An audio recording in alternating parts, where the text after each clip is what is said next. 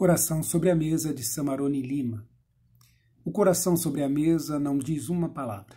Não pede, não cansa, não revela.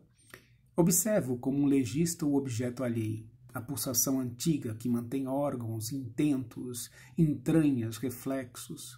E súbito, em suas paredes, em carnosidades avermelhadas, surgem desenhos, talhos, remendos. Toco o peito vazio. O coração respira na mesa, movido por um moto perpétuo. Não há sístole ou diástole. Sou eu, com medo de dormir sozinho em alguma noite antiga. É o telegrama com a morte do tio Ademar. São as lágrimas de minha mãe na noite de Pentecostes.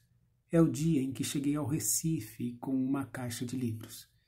Na rodoviária sentia frio. Não sabia o que sentir, não sabia meu nome. Meu coração ainda não era meu.